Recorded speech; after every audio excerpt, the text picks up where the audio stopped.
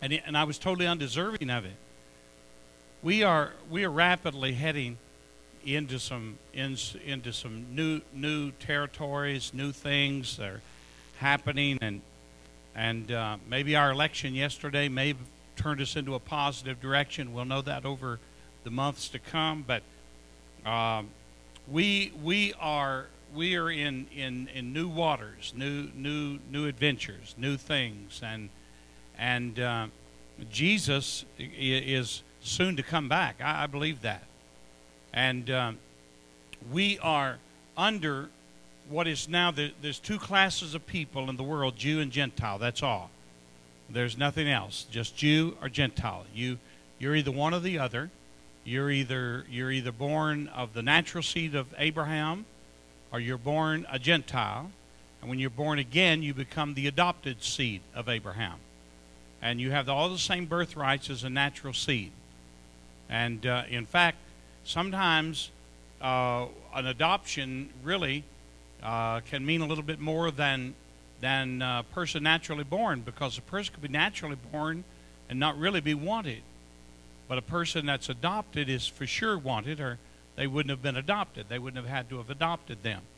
So there's actually a special thing that is in adoption.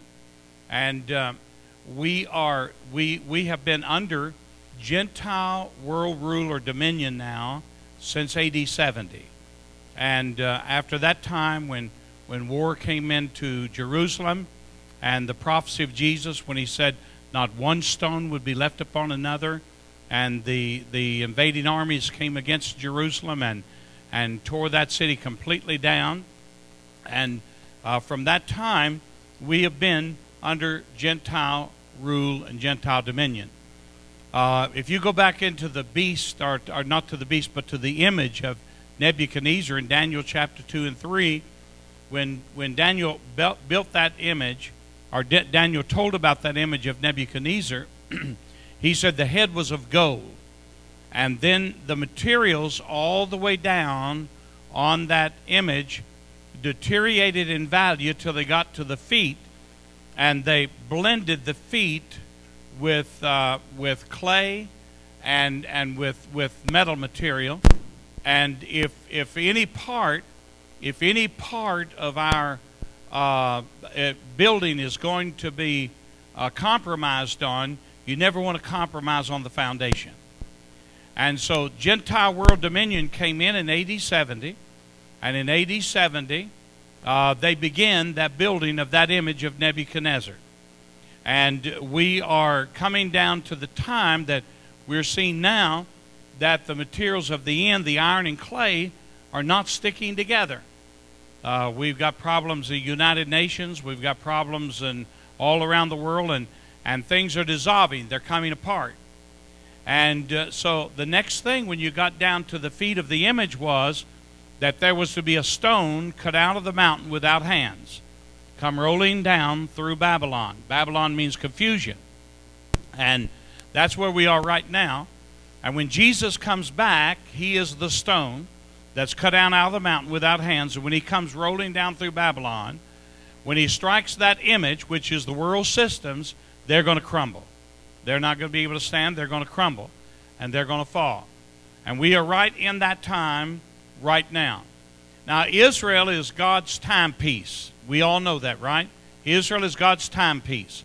And if you want to know what's going on, you can't just watch around the globe and see just everything that's going on, though Jesus said, watch this sign and that sign and different signs. And when you see these things, then you're going to know that the end is nearing. He also had a lot to say about the nation of Israel and how the nation of Israel would be, what would be happening at the time that he returned back to the earth again. In fact, he said that when you see Israel go back and become a nation, he said, this generation shall not pass away until all things be fulfilled. Now, I was born 11 months before the rebirth of the nation of Israel. It happened in May of 1948. And that was really the threshing floor, of the threshold that was to take us right out to the end of the age. And he said, when you see these things, you're going to know that you are right at the time of the Lord's coming. I'm going to read some verses tonight in Ezekiel 37, beginning verse 1.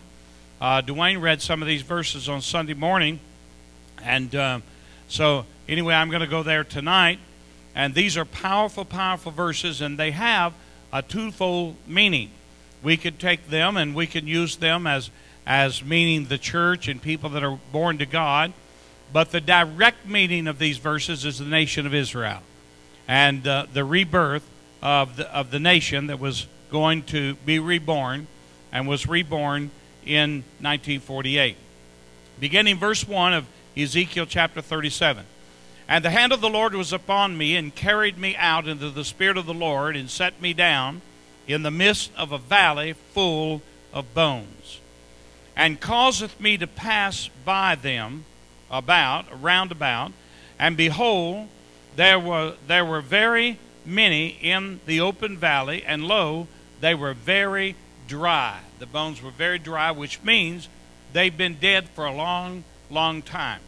That whenever you begin to see this valley of bones coming back to life, there'd be a long lapse of time between the time they died and the time the resurrection of those bones came.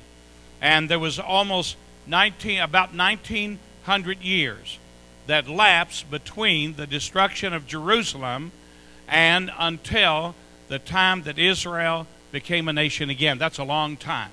And the bones were exceeding dry. They were extremely, extremely dry. Verse 3 said, And he said unto me, Son of man, can these bones live? And I answered him, O Lord God, thou knowest. And he said to me, Prophesy unto the bones, and say unto them, O ye dry bones, hear the word of the Lord. Now, what he is saying is that the time will come that Israel as a nation would hear the word of God, and there would be life that could come back into death because of the power of the spoken word of God. Now, the Bible said in the book of John chapter 6:63, Jesus said, The words that I speak unto you, they are spirit and they are life.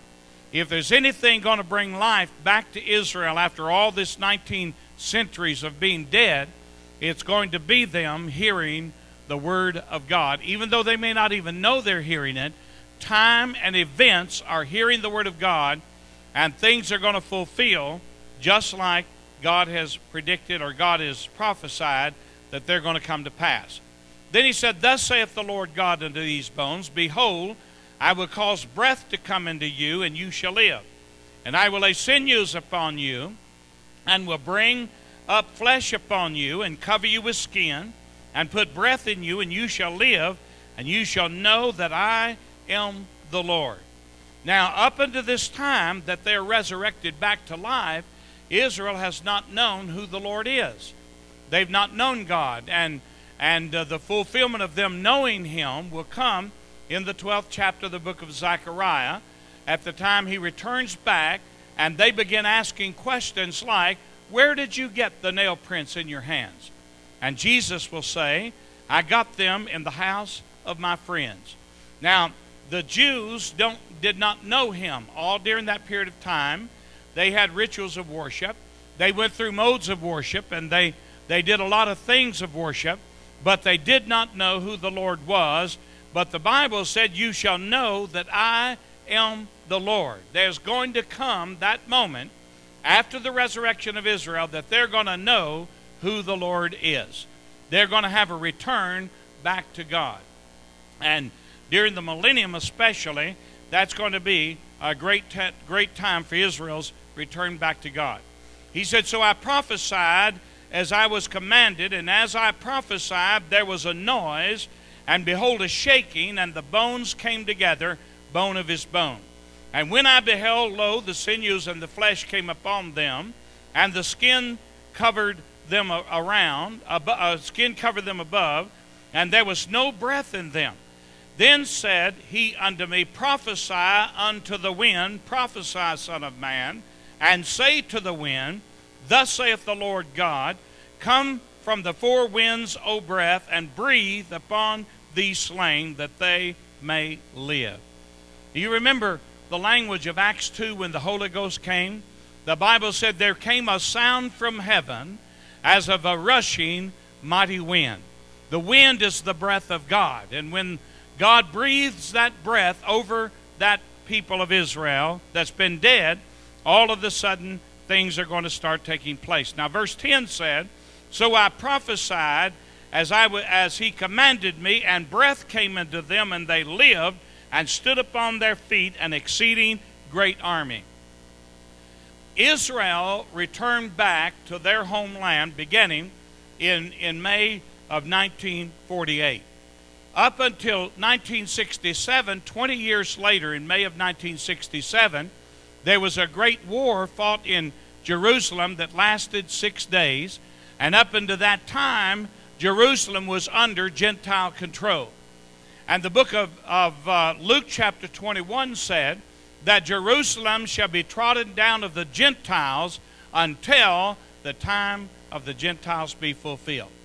So what had to happen was, after Jerusalem or Israel became a nation again, Jerusalem had to go back from being a Gentile dominion to a Jewish dominion, and they fought a war that lasted 6 days and was not expected to win that war. They thought there was no way that they could fight against all those nations over there and come out with the ownership of Jerusalem, and they could not have. The difference was, it was time for the word of God to be fulfilled.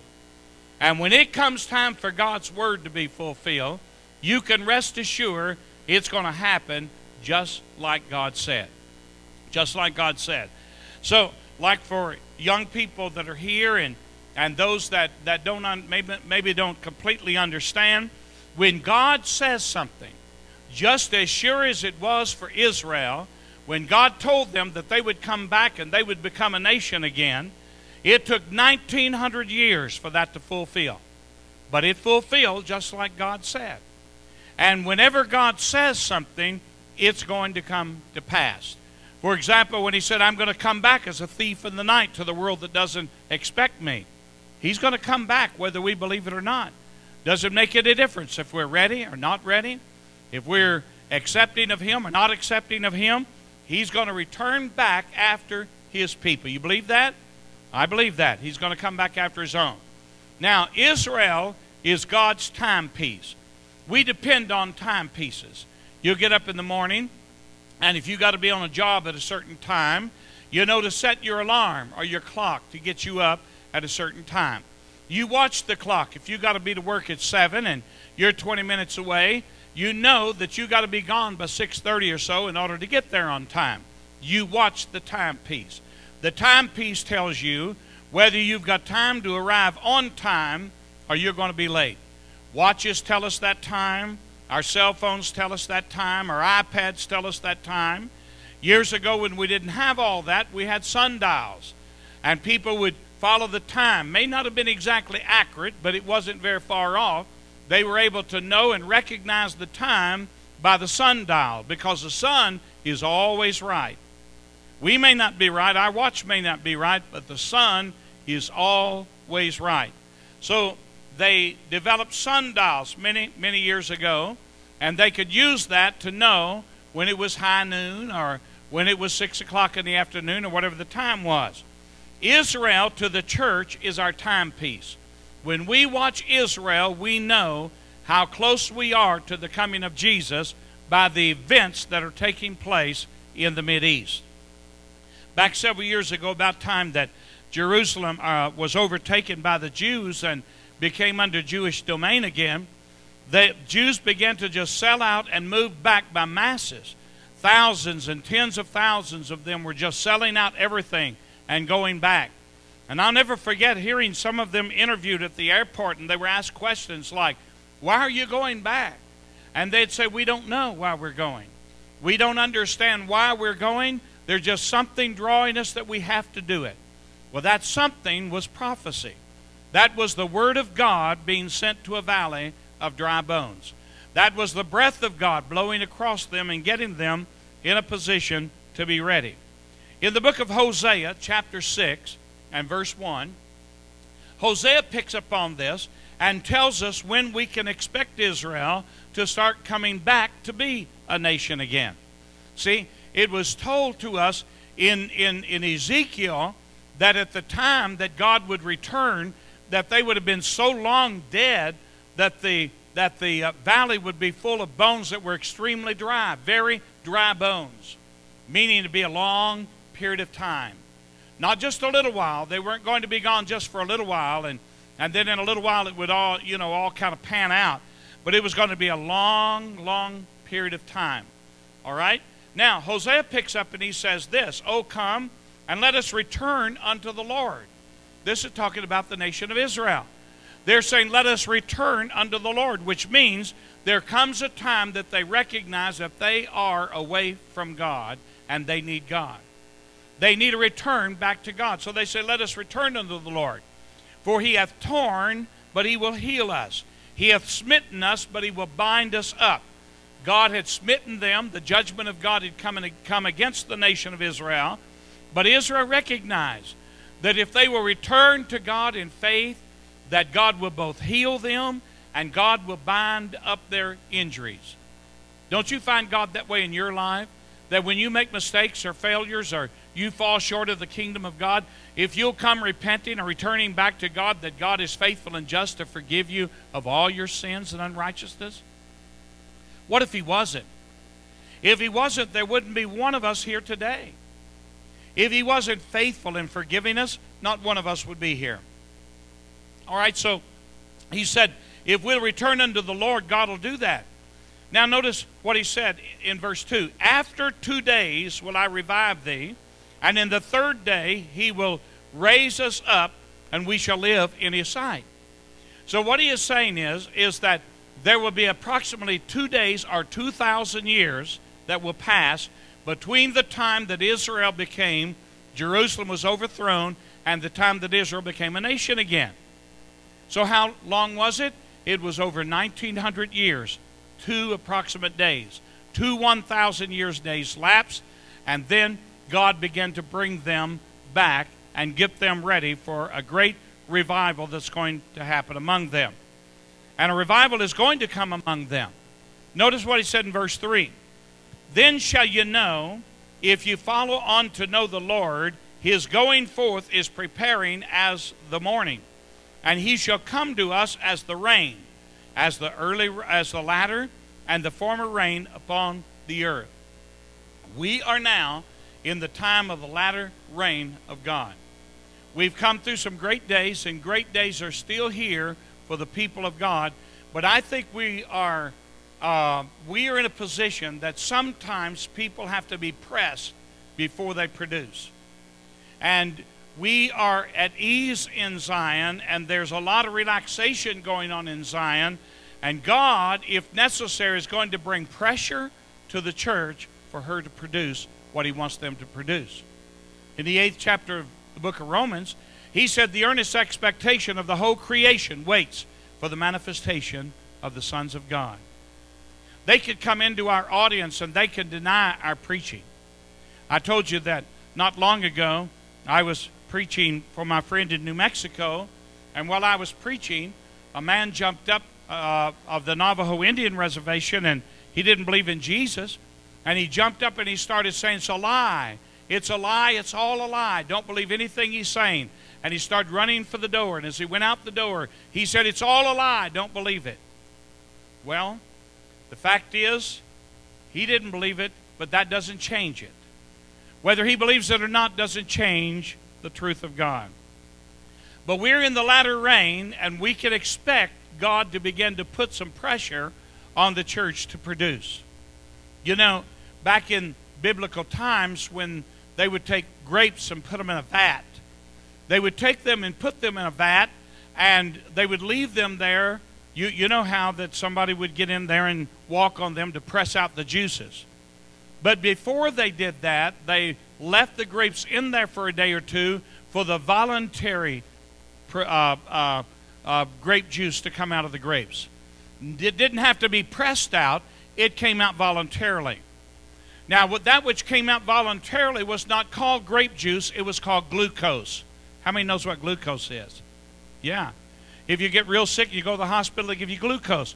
Glucose was the grape juice that yielded from itself without it being pressed out of them.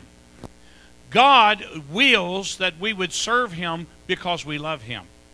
God wills that we would produce the will of the kingdom of God, and we would do the works of the kingdom of God in the New Testament simply because we love Him.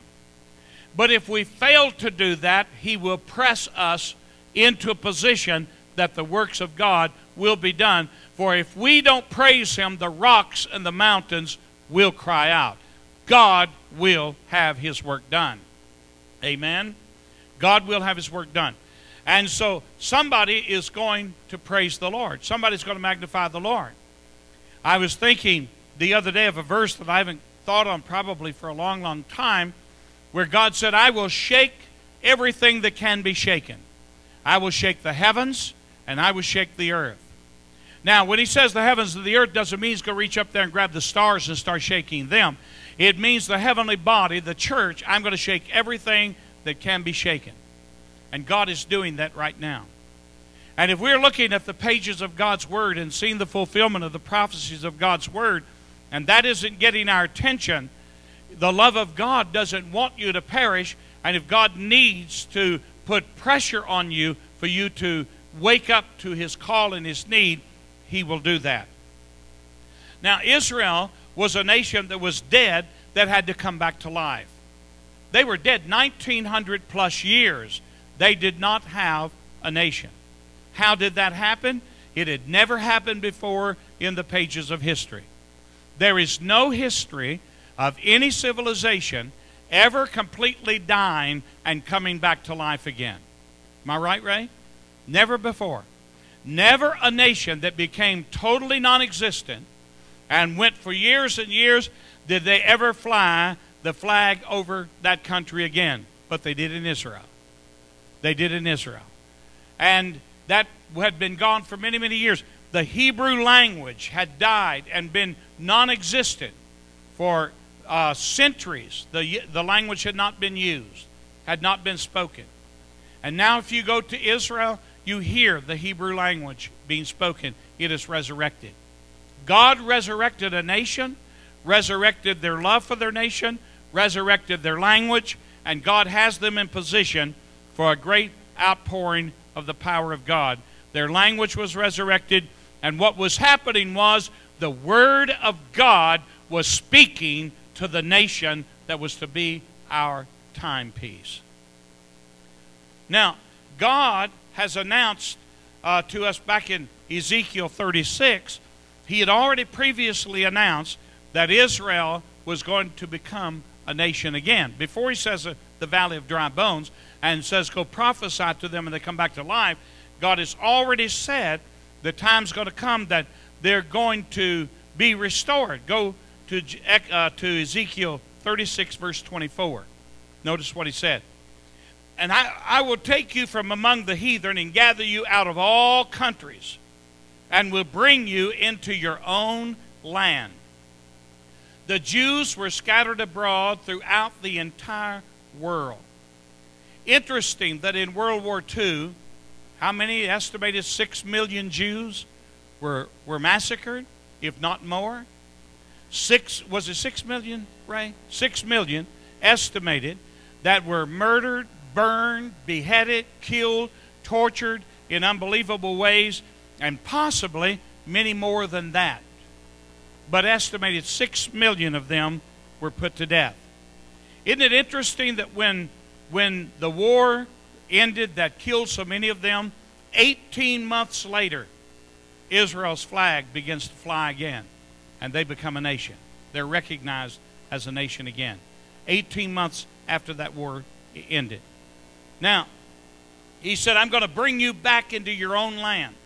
And I'm going to have to gather you out of all the countries of the earth in order to do that. And they begin to draw like magnetic forces out of Russia and Germany and all over Europe and America and all the nations of the world. They begin to come back to their homeland. It wasn't just happenstance that took place. It was the fulfillment and the drawing power of the Word of God that was speaking in them. Verse 25, and I will sprinkle clean water upon you, and you shall be clean, and all your filthiness, you'll be clean from all your filthiness, and from all your idols will I cleanse you. A new heart I will give you. A new spirit I will put within you.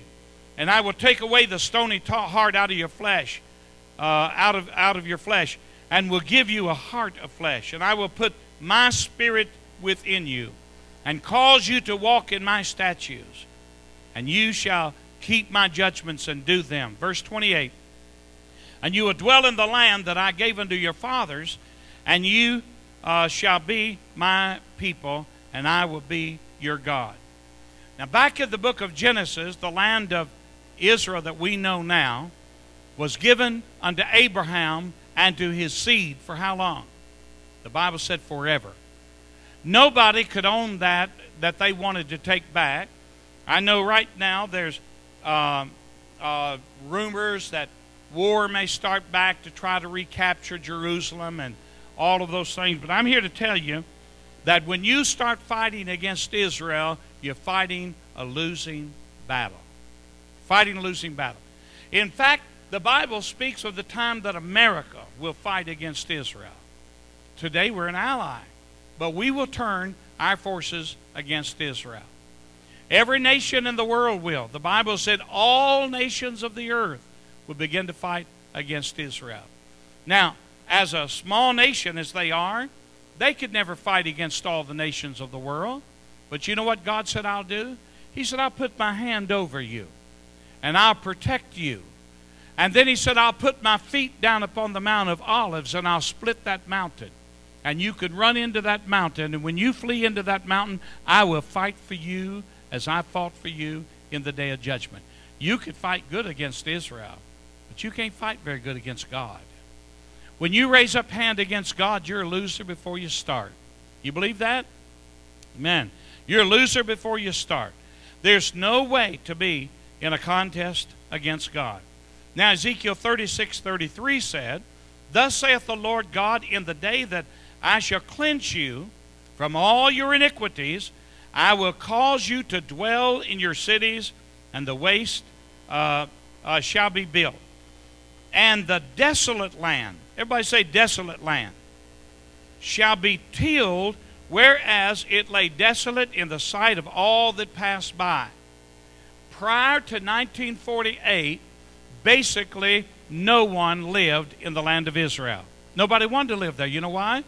Because it was considered a desolate, useless parcel of ground. It was not believed that it would produce anything. I've read articles about how that no nation really wanted it. It was worthless. So when Israel made an effort to reclaim it back, it really wasn't a big contest to get it, because nobody really wanted it, because it was a desolate land. What they did not realize was it was some of the most fertile soil on the globe. Some of the most fertile soil on the globe. All it needed was irrigation. And when they irrigated that land, it can produce more than about any land anywhere else on the earth. Israel was for centuries an undeveloped land, and it was considered a desolate land. Verse 35, and they shall say, this land was desolate. This land that was desolate is become like the Garden of Eden. Israel, acre for acre, can outproduce any other region of the world. They can outproduce. Their land is fertile. Their land is good. And he said, those that dwell around, those who walk by and said the land is desolate, would look upon it later and say, how did this land become like the Garden of Eden? How did it become so productive? Well, I'll tell you how it became productive. When the wind of God blew across it, and the voice of God said, come alive, life came into death. Life comes into death with you when God speaks it into you. But if God doesn't speak it into you, it's never going to be in you. Now, notice on what he said. And the waste and desolate and ruined cities, they become fenced, and now they're inhabited. Then the heathen that are left round about you shall know that I, the Lord, built the ruined places, and plant that was desolate. I, the Lord, have spoken it, and I will do it. I have said it, and you can be sure it's going to come to pass just like I spoke it. It's going to happen. Now, God gives a vision of how that's going to come to pass. In the book of Ezekiel 37 and verse 11, he gives Ezekiel a vision of how that's going to be accomplished. And he said unto me, Son of man, these bones are the whole house of Israel. Behold, they say, our bones are dried, and our hope is lost. We are cut off from all parts. Now, the bones were the whole house of Israel. I don't have to build an assumption on what that is. God tells us what it is. But God said they're going to live because I spoke it, and I'm going to do it. Now, if you went back 1930s and you would ask somebody in the 1930s, do you believe Israel will become a nation again? If they were not into prophecy of the Bible, they'd have said, no, it'll never happen. They're just a little group of people here and there and all over the world, and it'll never happen. But it did happen. You know why? Because God said, I spoke it, and it will come to pass. I spoke it. I don't know how everything's going to play out in the end of the world. But I know one thing, God spoke it, that he's coming back. And he's going to come back whether I understand all the details or not. Whether I've got all my I's dotted and my T's crossed doesn't make any difference. The fact is, when he is ready to come, he's going to come. Give him thanks here tonight, will you? Now, the bones of the whole house of Israel, and the graves that he's talking about, are the nations that they've been buried in. Not literally buried, but where the Jews were residing all over the world, whether it be Russia, Germany, America, West Indies, no matter where they lived. God said they're going to come out of their graves because they're dying in a strange land. And I'm going to bring them back to the land that I have promised them and to the land that I've given them. So Israel was without a nation, had no country, dwelled in all the nations of the earth. They were called disrespectful as Jews and looked down on. And when they were looked down on, that didn't change the fact that God had a prophetical word already spoken for them. And God's going to bring them back together. And out of death as a nation, they're going to experience, he says here, a resurrection. And that resurrection, as we've already said, happened on May 14th, 1948, when they flew that flag of Israel again. And for the next 20 years, they had a nation, but did not have their capital city.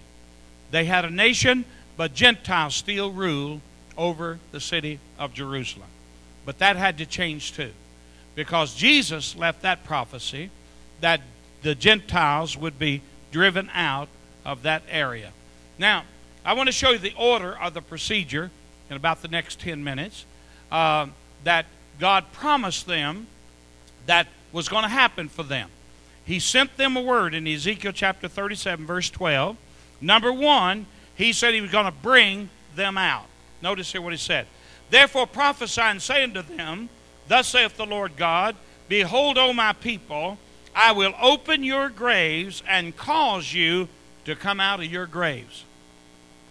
He is saying to them, when it comes time, even nations that would not let you easily commute from nation to nation, they're going to give you the liberty to leave that nation and go back to Israel. I'm going to make the way. I'm going to open the door. And I remember watching that in 1967 and 68. I was preaching up through northern Indiana, through Rochester and Indianapolis and South Bend and up through that part of the country at that time. And I was up there preaching when Israel overtook Jerusalem, and reclaim their capital city. All of a sudden, they began showing on news telecasts all over the world. They interviewed people in Russia, and they asked them questions about how were they getting out of the country under the communist rulership of Russia. And Russian diplomats and leaders were saying, we don't really know why we're letting them go. We're just letting them go.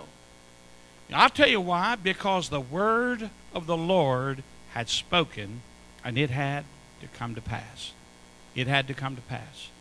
Just like God said it had to happen. I'm going to bring you out. And then he said in the second part of that verse, he said, and bring you into the land of Israel. God said, I'm going to bring you back in. I'm not only going to bring you out into no man's land, I'm going to take you back and put you in the land that I gave to your fathers. When God gave Abraham that land, he told him, he said, all the land that your eyes look upon, you're going to have it. And your seed is going to become so great that they're going to become like the sands of the seas and the stars of the sky. When do I use the metaphor of the sand of the sea and the stars above?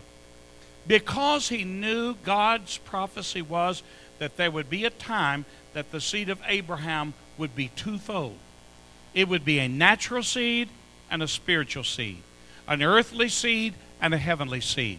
The heavenly seed would be those who are born through Jesus Christ, adopted into the family of God, and the earthly seed would be born physically. But all of them would be here with a promise. And I'm going to give you that seed, he said. I'm going to bring you out, and then I'm going to bring you in. Then number 3, he said, you're going to experience a conversion. You're going to have a conversion. Notice verse 13. And you shall know that I am the Lord, when I have opened your graves, O my people, and brought you up out of your graves. You're going to know who I am when I bring you out of those graves. You know what?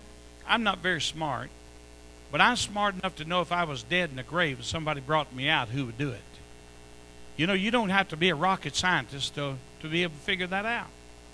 And the Lord says, right now you don't know me because you're scattered in your graves, but when I bring you out, you're going to recognize this is God.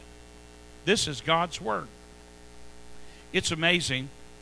God is doing something among the Jews, and what he's doing is priming their heart, getting them ready for a great reviving that will happen once he's taken the church out. Now, there'll be a remnant of Israel that'll be ready to go. They'll be repented and baptized and filled with the Holy Ghost and ready to go at the time of the rapture of the church. They're going to be ready. But by and at large, most of them will come with their reviving time after the church has raptured and God turns back to open the eyes of the Jew. That's when most of them will have their time of return to God. At that time, I believe that there will come an Antichrist that will make a covenant with them for 7 years. Daniel chapter 9, verse 27. And after he's made that covenant with them, in the middle of that week, those Jews will figure out, we have been deceived. This is not the Messiah. This is a false Messiah. And they will rebel against him and rise up against him, and all hell then will break loose against the Jew. God has a people, and he's going to bring them out and going to bring them in. And he said, when I bring you in, you're going to know that I am God. And you're going to know that it's God that's brought you out of your graves. It wasn't your own engineering. It wasn't your own ingenuities. It wasn't your own power, your own might. It was the power of the Word of God that has brought you out of your graves. Then he said, when I bring you out of your graves, I'm going to infill you with my Spirit. In verse 14, he said, I will put my Spirit within you, and you shall live, and shall place you in your own land. You will know that I'm the Lord, that you'll know that I, the Lord, have spoken it and performed it, saith the Lord. I'm going to bring you out. I'm going to put my Spirit in you. You're going to live. I'm going to take you to your own land, and then you're going to know that I am the Lord. See, God came to the Gentiles in the grace dispensation for a 2,000-year span, 2 days. Yet he said the third day he's going to return back to to the nation of Israel. Let me read for you in the book of Acts chapter 15 and verse 14. Acts chapter 15, verse 14. And I'm going to read about 3 verses right here. Simon hath declared how God at the first did visit the Gentiles to take out of them a people for his name. Now God came to the Gentiles 2,000 years ago to take out of them a people for his name. Amen. I love the name of Jesus. I'm glad I've got that name upon me and within me. And I submitted and yielded to that name. It's a name I repented in. It's a name I found God and received the baptism of the Holy Ghost in. There is no other name. And that name is a glorious name. And God did visit the Gentiles to take out of them a people for his name. You believe that, don't you, Harley? Yes, sir. You heard that before, haven't you? Yeah. It's something about that name. That's a powerful name. As long as the Gentiles are here and coming to Christ through his name, then there's going to be a limited movement of God among the Jew. But once God has come and taken this church out of here for his name, then he's going to turn back to them. Now notice what he said, verse 15. And to this agree the words of the prophets as it is written. To this agree. The prophets, he said, agree to this. Verse 16. After this, after what? After he has taken this church out of this earth for his name, out of the Gentiles, after this, I will build again the tabernacle of David that is fallen down, and I will build again the ruins thereof, and will set it up. God is going to rebuild the nation of Israel in his spirit world and in the power of his kingdom at the time of the rapturing out of the church. Now, I don't know where you stand in all this, but I want to get out of here. They call that, we went through a period of time back 10 years ago or so, and folks would always say, oh, that's escapism mentality. And I would hear folks say that, and you know what? I try to figure out, what does that mean? Because I thought that's what we've come to God for. When I came to God, you know why I came to God? Because I wanted to escape hell. You know why I surrendered to God? Because I wanted to escape this world before it burned up. I wanted to get out of here. Would I have come to God if I hadn't believed there was a hell? I don't know whether I would have or not. But I can tell you one thing, I believed in it enough to know that I didn't want to go there. And I knew that I wanted to serve God. Now, I came to God probably more because I feared him. But I serve him today more because I love him. But I'm not going to be like some folks who say, I don't any longer fear God because I've changed from fear to love. I still fear God. I still fear God. That's why I try to keep his commandments. Because the Bible said to fear God and keep his commandments is the beginning of wisdom. And I don't want to meet God as a fool. I'd like to meet God with some wisdom. Ready to be gone back. So, Simon hath declared, and to this all the prophets agree, he said. God visited the Gentiles to take out of them a people for his name. And all the prophets will agree to this, he said, that after this I'm going to build again the tabernacle of David, which is fallen down, and I will build again the ruins thereof. The tabernacle of David is going to be rebuilt. You know who Jesus was? He was the root and the offspring of David. The root is there before the vine, which means that Jesus is both the father and the son of David. Both father and son. He was David's father and he was David's son. Hallelujah. I'm telling you, what a wonderful... Now, you see, this may not mean anything to you. I don't know whether it means anything to you or not. It means a lot to me, because when I read about this, this tells me that I'm right on the brink of something exciting. Right on the brink of something happening, and who knows, maybe today, maybe tonight might be my night that I get to escape right out of here, because the Word of God has said it. Let's pray. Father, I love you. I thank you. You are wonderful. You're kind. You're loving. I thank you for all that you've done for us. And I thank you for your blessings, God. I want you, God, just to flow into our hearts and flow into our spirits and help us to know and understand that your ways are perfect. And, God, that we can serve you in the beauty of your word and know the life that you've given us and how glorious and wonderful it is. I ask you, oh God, to just bless every person that's in this building tonight. God, I don't understand the people that say they love you, but they don't love you enough to follow you. They don't make a plot to be into the house of God. When you said for us to assemble ourselves together, and even more as you see the day approaching. Help us, God, that we can serve you, that we can follow you, that we can do your will. And we'll thank you for all those blessings. In Jesus' name, amen. Amen. God bless you. Amen. God is sure.